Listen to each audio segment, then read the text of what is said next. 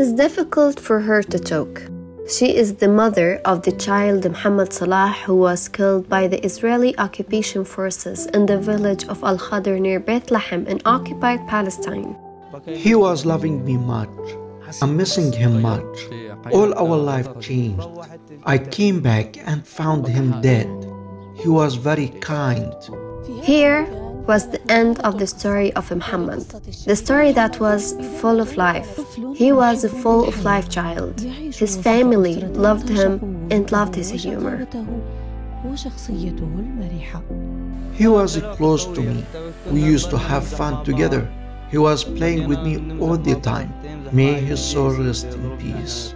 He used to play all the time. He was very funny. When I was sleeping, he used to wake me up. He was really a funny boy. Muhammad used to enjoy every minute of his time biking or riding his horse. He was fond of his horse. He had a very strong personality. He leaves an imprint everywhere he goes. He used to bring people's attention. He used to play with his friends in the neighborhood. He had a horse. He liked to wash his horse and play with him. I cried and still cry for his loss. It's not easy to lose your child. I cry when I see his bicycle. I collapse. Muhammad's friends miss him much, and their life today is no longer like before his death. He used to come to the neighborhood when he finishes his school. We used to take breakfast together. We used to come here at night to make fire for warming. We used to go out together and play and make fire for warming. Muhammad's school seat is empty today.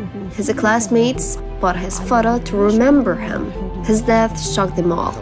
Muhammad's death was shocking to all of us. It was painful for us and for the students, especially his classmates in the 7th grade. The school is missing him. We feel that the school today is not normal. It's very sad. He was dreaming of becoming an engineer. He liked to become a mechanic. February 22 of this year in the village of Al-Khadr near the Israeli separation wall which surrounds the village, Israeli occupiers, bullets, penetrated the body of Muhammad and ended all of his dreams in life. We heard fire bullet shots, then stun grenades to keep the people away.